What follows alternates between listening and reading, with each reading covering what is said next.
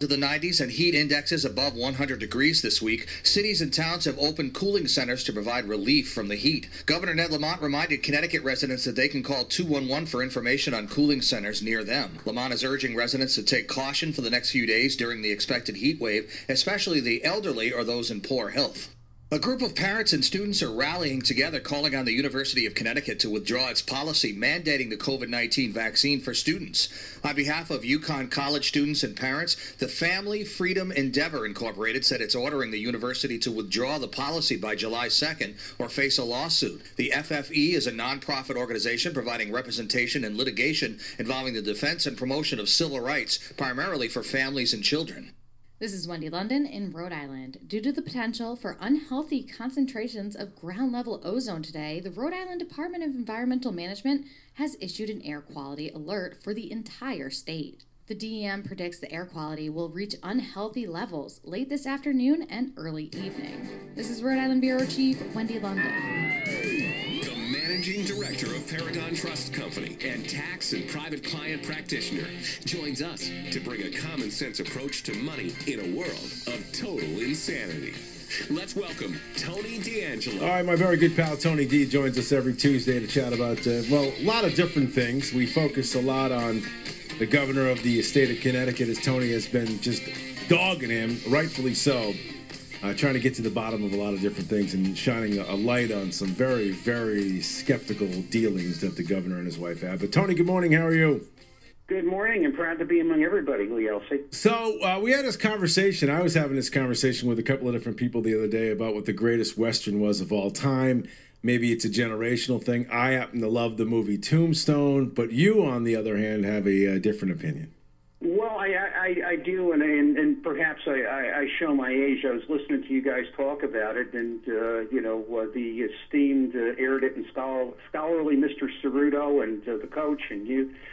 The best cowboy movie of all time, bar none, forever and ever and ever, is High Noon. All right. Made in 1952. Hold on. And it is a Western. It is very Western, but there are so many things in it. The plot of the movie, it's Gary Cooper and Grace Kelly, and Lloyd Bridges is in it, and a couple of people you'll recognize. Harry Morgan from MASH has a big role. It is about a marshal leaving town on his wedding day to have a new life and start a store with his lovely new bride, who's Grace Kelly. You can't really get any prettier than that. And 4 people are released from the state prison, and there's a telegram that they're going to come into town and kill him on that very day. And when you get into the reactions of all the people that were his friends, even Grace Kelly, who was his bride, there are so many overtones in it. Like where Marvin says, and which really touched my heart, is where he identifies with that High Plains drifter character. I want to be Will Kane. I want to be Gary Cooper, because who are you when the world caves in?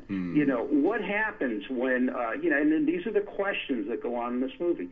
Can you trust, and these are all the post-COVID-19 thoughts, and to your point, leadership. Can you trust your church? Can you trust the political system? Can you trust your friends? Can you trust the community? Can you trust what's going on around about you? It is. My name is Tony D'Angelo. My name is not Lawrence. I will not spoil it for you. It's a couple of bucks on YouTube. Kids, you need to watch this movie. Again, the best Western movie of all time. And to give you a little flavor, we're talking about this off the air. The producer of High Noon is Stanley Kramer. Now, if you've seen It's a Mad, Mad, Mad, Mad World, that's Stanley Kramer, and it's that World War II GI cynicism of, what people and what systems and what politics and all this, what they tell you as opposed to what it is. I mean, I have a great identification for this movie. And if nothing, watch it because of Grace Kelly. It was up for 7 Academy Awards. It won 4. It was done on a very low budget. But you have to see Grace Kelly. To show you my age, I went to a coffee shop. I go to the coffee shop down over here in Pomfret, and one of the real pretty girls, pretty young girl, one day I said to her,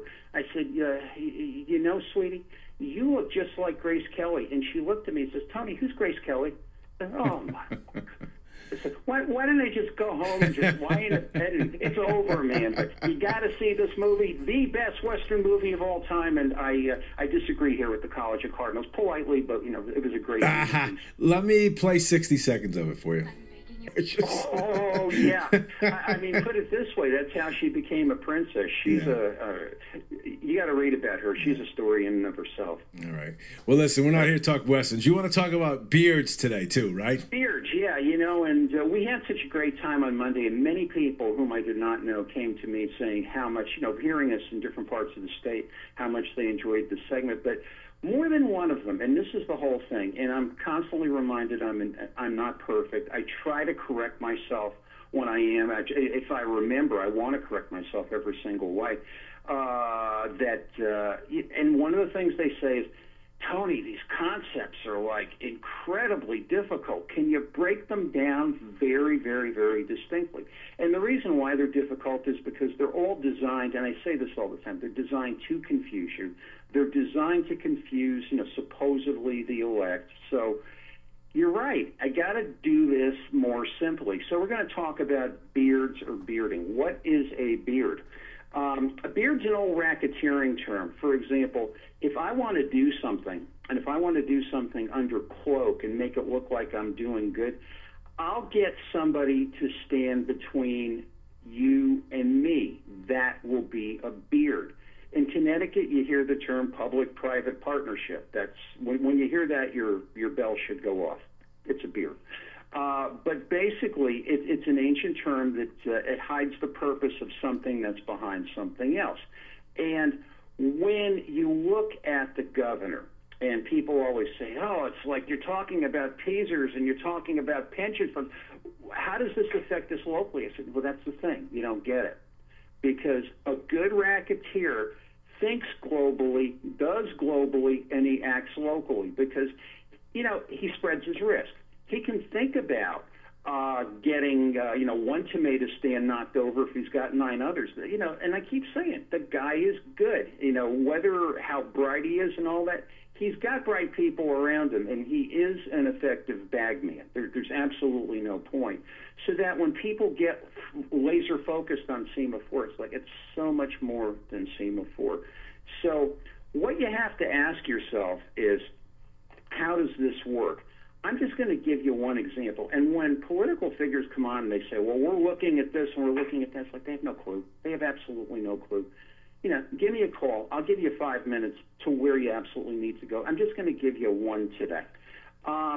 There is an organization in Connecticut called Unite Us Connecticut. Now, Unite Us Connecticut is a whatever you want to call it, a software company. It is a public Oak. It's not public yet, but it's an Oak HC. It's trying to go public, an Oak HCFT entity. And when just to give you an example, when you look at how a racketeer works, you follow a timeline because they always follow an accepted pattern. Now, let's look at something. Let's go back and revisit a few key dates, and you'll get a flavor for what we're talking about. Now, May 16, 2019, there is this ethics agreement that they talk about that Lamont is not adhering to. Well, actually, the agreement is garbage. I mean, I'll debate anybody on your ear. I will pay $1,000 to their favorite charity to tell me why this thing works. And none of them are going to come, Lee Elci, so I can save the money. But basically, May 16th, we have this ethics agreement. Everything's wonderful in Connecticut. Okay, great. Now, July 31st, 2019, we have the setup of the Oak HCF3 fund in the Cayman Islands, not even covered by the ethics agreement. So August 6th of 2019, we have the announcement of a partnership, a public-private partnership, a BEARD. Connecticut Hospital Association partners with Unite Us to launch statewide network to address patients' social needs. Why August 6th? Why not July 13th? Why not March 13th? Because, look at it this way, You dealt with the people in Connecticut. That was okay. Hopefully you got that by them, and now you got your pot in the Cayman Islands.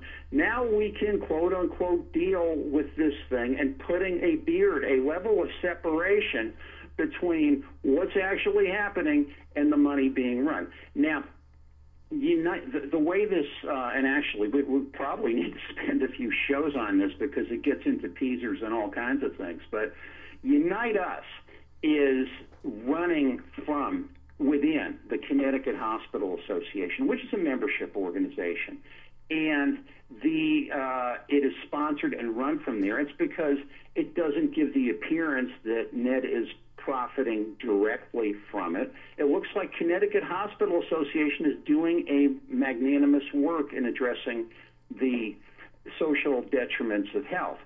And since it's in a nonprofit, you don't have the disclosures that you necessarily would in terms of public securities and things like that to actually find out how much Connecticut Hospital Association is paying Unite Us. And this is not only in Connecticut. Again, think globally, act locally. This is going on in a bunch of places. It is an effort to go and actually see, and if they even let you see the books, and then you get into a fight over that. I mean, really, they're supposed to, because public charities belong to the public. People in charities don't like when I say that. And money runs here three different ways as far as the funding for Unite Us. You have to look real hard on the website, but it says, Unite Us charges one-time fees for configuration and setup and recurring annual fees for network access, network maintenance, and third-party integrations. In other words, everybody's paying for this puppy. Everybody's paying for this puppy. And the thing that really gets me is, well, why do you need a coordinator of social services? Is this not why we pay state employees? I mean, that's for open. I will say this: if you have absolutely nothing to do, pull up the 990 to Connecticut Hospital Association. Take a look at those salaries. I mean, oh boy, and it's listen. My functional point in all of this is we pay for this. We pay for this whole polyglot, this whole conglomerate, and no one addresses it. Those that want to address it, you're going after the one tomato stand where the other 9 are running free. Believe me, I'm grateful for the time I have here. I could spend 3 hours. It's unbelievable. And I will say this: the only way, and people say, well, how do you get to the bottom of this? Well, hey, join the Army. I can give you a project. I mean. Right. I could give you one thing that will spin your head. I just don't have the time to look at it. It's a long game, but your ball, my friend. What's the tie back from the Health United to Lamont? What's the connection? Oh, the Unite Us corporate stock is owned by Oak HCFT. Okay. When the fees come in from these social services agencies for this coordinated software, it increases the revenue. And the thing is, it's not a deal. It's not a direct deal with the state. I understand that. But yet it's the kind of thing that it is funded by public money through a nonprofit. It's very clever. It is extremely clever. Tony, always making our head spin, man. Good stuff as always. We'll my own head spin. We'll pick this up again next time, but I appreciate it as always. Yeah, go watch High Noon. All right, you got it, kid. Tony D, sharing some thoughts with us